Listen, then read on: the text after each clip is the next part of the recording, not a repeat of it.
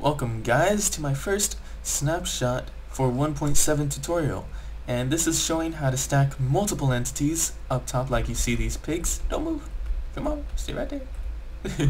And a lot of people have been wondering how to do this just because you see in Seth Bling's video it had the slimes on top of each other and he didn't really go over the code on how to do it. So let me just go over this code and we can do this together. Let me just show you what I have right in here. It's a very simple code. Oh, a little bit of lag. Okay, sorry about that. Alright, so it's a very simple code. Just go through it once. And then I'll go like that. And there you see you have your stacked pigs. So let's write down this code together. We'll just go like that. We will do /summon. And we can do a pig again, just to be on top. And then we'll do these. This just spawns the entities relative to the command block. So this is the X, Y, and Z. So for Y, we're just going to put it 1 up so that it doesn't spawn inside the block. Now we're going to open and close the brackets just to prevent any kind of errors later on. You want to instantly open and close. So you just type in writing, colon, open and close the brackets again, ID, colon, and we'll do quotes, pig. Now, this pig will be on the bottom of this pig. Actually, let's change this. We'll do a cow. So the cow will be on the bottom of the pig. The pig will be riding the cow.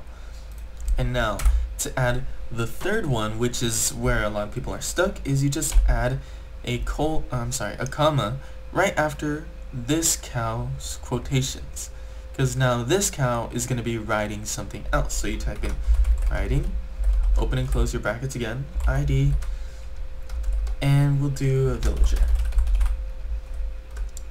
Now if you want to take it even further, you just do the exact same thing. You do the comma, riding, open and close that, and then we do ID, colon, quotes, and this one will have it as, we can do a chicken. I think that'll be cool. And since we open and close, we don't have to worry about closing it anymore. This should work. All we do is, there you go. And now we have the chicken on the bottom, villager in the second slot, cow, and then the pig up very top. So as long as you remember that the last one will be at the bottom and the first one will be at the top, you'll be fine. And this is it. It's a very simple code. I'll have this all in the description just so that it's easy for you to see, for you guys to just copy and paste if you want, and then you can play around with it. But this is it. So thanks for watching, guys. If you liked if you liked the video, please hit that like and subscribe button, because I will be doing more of these snapshot tutorials. And if you really like it, please be sure to hit that favorite button, because that would help a lot. And I'll see you guys next time for more of these snapshot tutorials. Peace out.